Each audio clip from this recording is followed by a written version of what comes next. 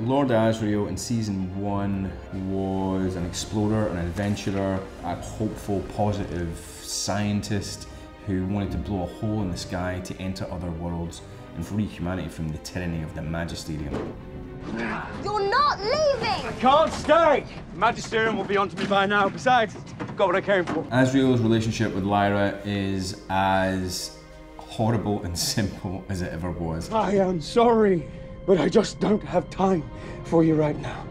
He doesn't respect or really honour his obligations as a father, and he's pretty mean about Lyra, but his appreciation of her and his recognition of her extraordinary, unique beauty and how vital she is to the success of this entire endeavour.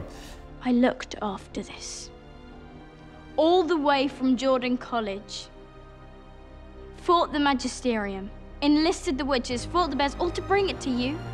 And you refuse it? He needs to own that and realise that by the end of the season, or the goodies just won't win. Call yourself a father. I think that's rather the point. I've never called myself a father.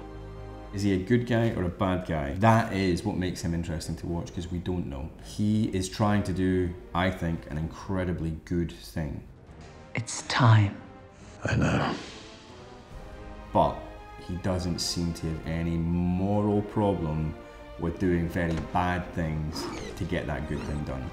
You may remember that he killed a young boy in season 1. His moral greyness has to become defined in season 3 if they're ever going to beat the baddies. We find him in season 3 and he knows that the war is even bigger.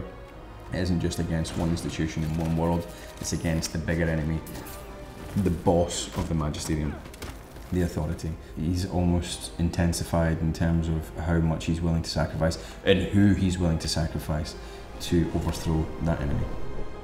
Welcome to the Republic of Heaven, Commander. The real war is coming, and we must win it.